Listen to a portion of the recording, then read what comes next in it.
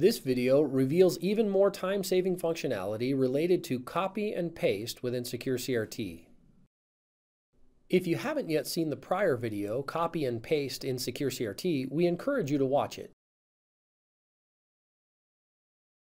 If text is displayed in ANSI color or you're using version 7.3 with color keyword highlighting support, you can copy text to the clipboard in both plain text and rich text format. Open Session Options, select the Terminal Advanced category, and enable the Copy to Clipboard as RTF and Plain Text option. Copying in rich text format will allow for pasting into applications such as Word, where font face and foreground color will be maintained. If you're not sure what's currently in the clipboard, you can enable the command window, formerly known as the chat window, and use it as a scratch pad to inspect what's in the clipboard. Paste into the command window, edit it if necessary, and then send it to the remote device by pressing the Enter key. For more information about the command window, watch the chat window video on our YouTube channel.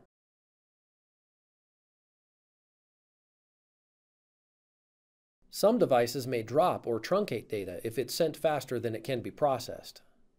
To help work around the limitations of such devices, SecureCRT provides configurable character and line send delay options. Open Session Options, browse to the Terminal Advanced category, and configure the character or line send delay options to meet the capabilities of the device to which you're connected.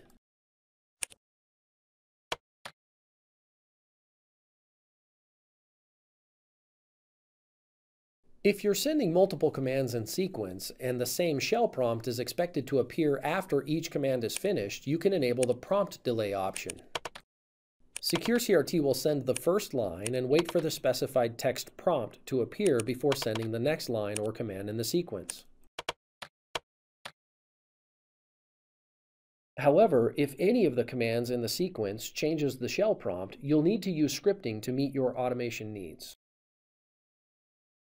You can use scripting to achieve echo flow control, where SecureCRT will send some text and wait for the text to be echoed back from the remote before sending the next line. The echo flow control script example can be found in the Script Examples sticky on our online scripting forums.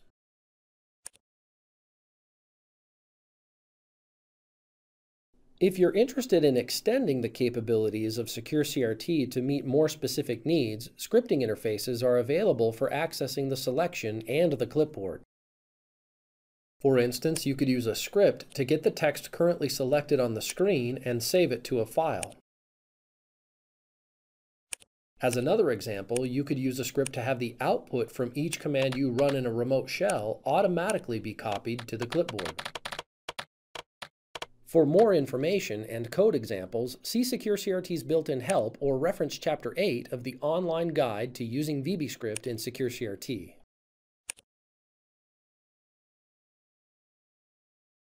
SecureCRT supports a variety of different clipboard formats that can change how clipboard data is interpreted or encoded. The default clipboard format in SecureCRT is CF_Unicode text, which works well for a wide variety of copy and paste needs. However, if you copy text from web pages or Microsoft Word documents that use special encoding for long or short dashes and smart quotes, some remote systems may not know how to interpret these characters. SecureCRT provides a special clipboard format named VDS_text, which converts these upper ASCII characters to their lower ASCII equivalents, straight quotes and regular hyphen.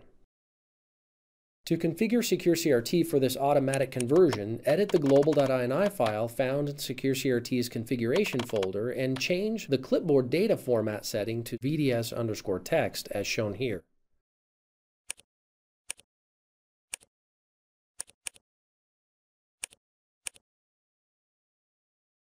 Thanks for watching. Feel free to contact us with your feedback or future video ideas.